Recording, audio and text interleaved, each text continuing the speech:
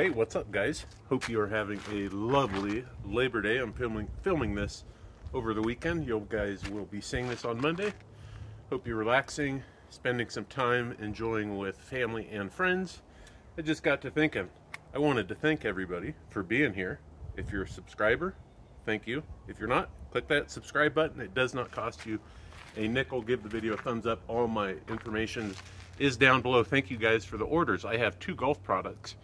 The links are down below if you want to check those out. Not sponsored, not affiliate. These are my products. 2 golf products. Every golfer needs a ball mark divot repair tool with a magnetic ball marker, switchblade style. Check it out, divotdr.com, divotdoctor.com.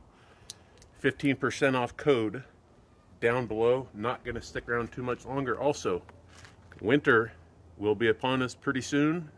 In the colder climates, when you can't get out to the golf course, check out pressureputting.com. Excellent indoor putting training aids. So check those out.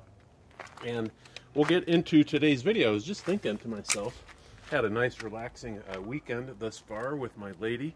And I thought, oh, Labor Day, last holiday here in the States before the big election coming up in November. And, you know, I don't want to get too political here on these golf videos, but if you've known somebody long enough for a couple of years like I have, who grew up in the USSR in the 80s, let's just hope this election goes a certain way. And, you know, people can do whatever they want, believe, say whatever they want, right? As long as they're not harming anybody else. But let's just hope this, if you catch my drift, where this election is turning out. Because for those people who, like my girlfriend, who grew up in the USSR in the 80s, when something gets taken away from you, guys, it's very hard that it comes is allowed back. So think about that. And we'll get into today's video. I have no notes, but I'm going to keep the video short. We're just going to talk about chipping. So I'm going to change the camera angle right over to the net, and I'll share a few tips about chipping near the green, or should I say, you know, under 100 yards or so. So stay tuned. Thanks again. All right, and we are back. Also, guys, click that bell notification. I got some emails from you guys. My email is down below in the video description. Getting emails, you know, comments, when people post comments and they click that notification, they're getting unsubscribed, unnotified, etc., etc. And I have to approve a lot of these comments that come through. So just be patient. We're going to start out with a few tips with over my 30 years of golf experience. Guys, this is just what I do, and I'm a decent golfer. Ditch the glove when try it. If you haven't tried it, just try it. Ditch the glove when I do it when I'm within about 50 yards of the green. I don't wear the glove. Gives you a little better sense of feel, and we all know golf is a game of feel. So I'm going to start out here, guys, with the old trusty 60-degree Titleist Vokey lob wedge that I've had a long time. Maybe time for a new one, because I think the grooves are about getting worn out. But here's another tip. If you're new to golf, even if you've been playing, let's say, a year or so, don't buy a lob wedge. You don't need it in your bag. Save room for something else, like a rescue or a hybrid or a 5-wood, a 7-wood, something like that. It takes some skill and experience to get used to chipping with these, but once you do, it takes a lot of practice. Then it is a weapon around the green.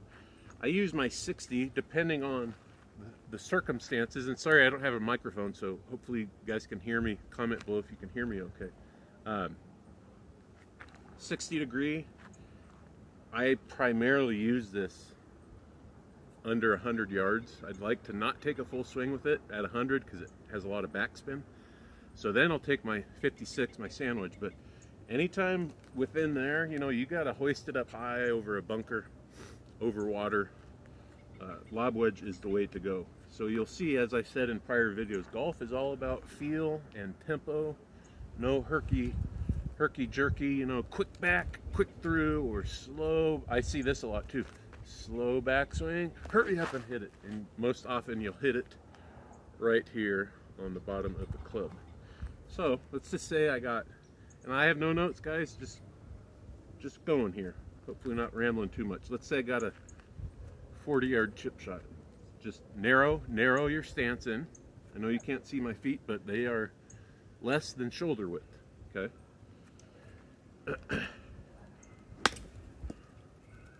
You see that? Start with the big muscles. I used to, years ago, start my, especially chipping and full swing, I'd start my backswing with my wrist. And that's okay, but it's not great. You want to start everything keeping, if you've seen my prior videos, move these big muscles first, okay? And then your wrist can hinge at the top.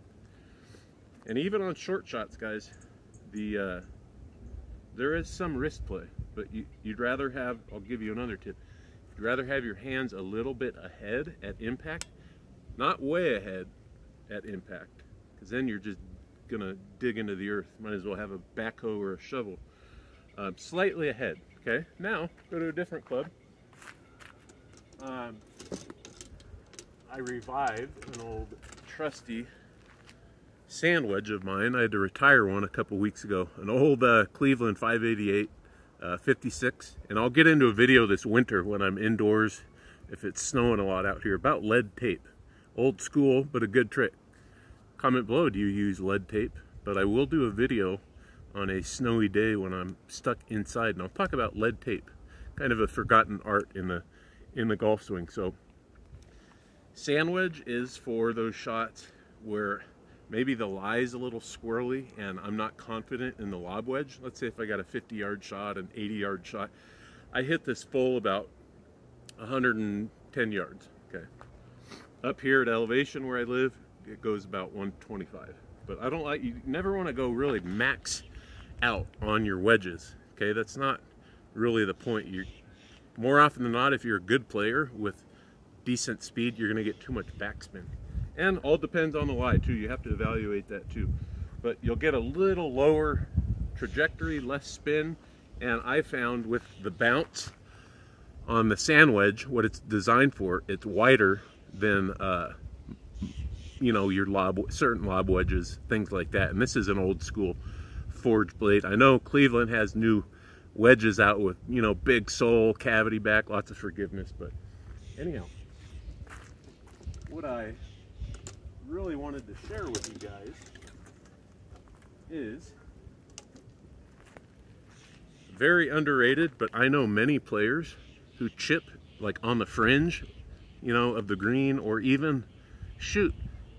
If you have no obstacles in front of you at 100 yards, and let's say you hit you're not confident in your wedges, take a half swing 8-iron, guys. Take a half swing 7-iron from 100 yards if you have to, okay? That's how you build, you'll get more confidence too. You'll start building that ball striking, hitting it in the center of the face more often. That will lead to, okay, I feel more confident hitting my lob wedge, hitting my sand wedge, hitting my gap wedge. But I'll take my 7-iron here, and I see many guys, and women for that matter, chip off the fringe.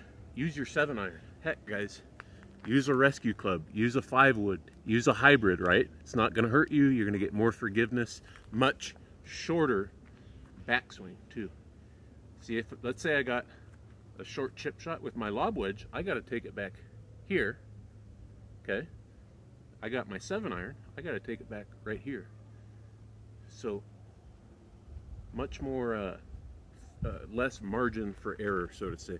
Thanks for watching, guys. Have a great, relaxing rest of your Monday afternoon and evening, and have a great week. Stay tuned for the next video, and smile at somebody. It doesn't cost you a nickel. People are struggling out there, so be nice, be kind, hit them straight, and don't forget to have fun playing golf, okay? Adios.